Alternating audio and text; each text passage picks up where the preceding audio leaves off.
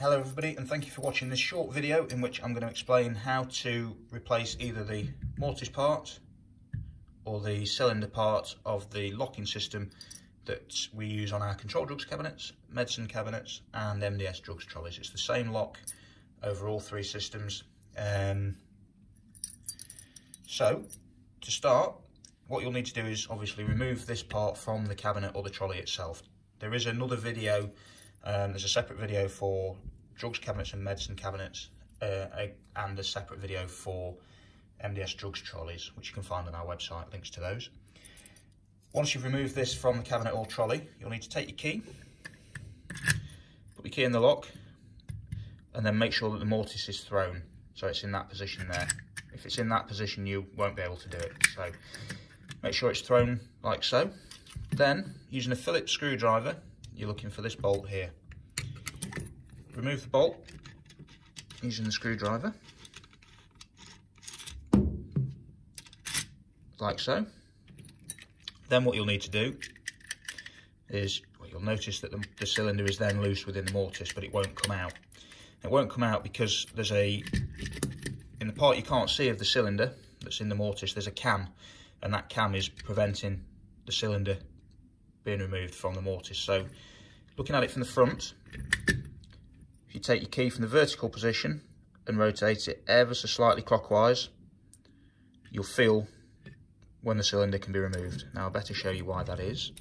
If we put the key back in the vertical position, what you'll see is this cam here.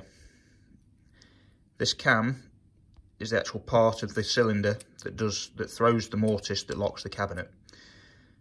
Now what you need to do is get that cam, which is the black bit you can see where my thumb is there, and you're turning the key clockwise to bring it flush within the Euro profile, like so. If it's there, you can't remove because that will clash with this part of the mortise. So if we get it flush, it can be removed. And then likewise, when we put in the lock back in the cabinet, your new lock will come looking like that. We again need to put the keys in, turn it so it's in the flush position,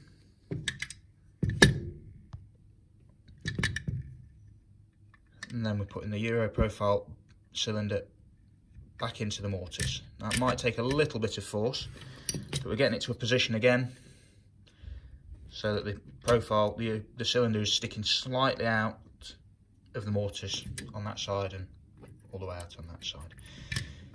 Now what we're going to have to do is make sure that that hole lines up with that hole, because that is the hole that essentially you're going to be tightening the bolt into to hold them both together. Now it's a process really of blind luck, to be honest with you. So put the cylinder back in the mortise, sorry. Pop the bolt in and then just jiggle it about ever so slightly, and you'll see that the bolt starts to move. You know then that it's roughly lined up.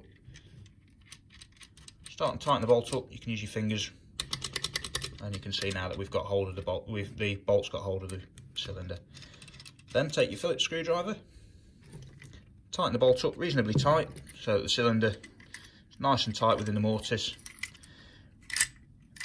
and then just check it all works. Simple as that. Just remember that the mortise bolt needs to be thrown in its out position at all times, and that's because we pin the cylinders to make them key retain, which is part of our interpretation of the regulations basically. So the key retention means that if you try and remove the cylinder from the mortise when it's in its open position, as it is now, you won't be able to get the cylinder out of the mortise. So make sure the mortise is in that position at all times. If you're struggling any further with it, give us a call. One of our team will be happy to talk you through the process. Thank you. Bye-bye.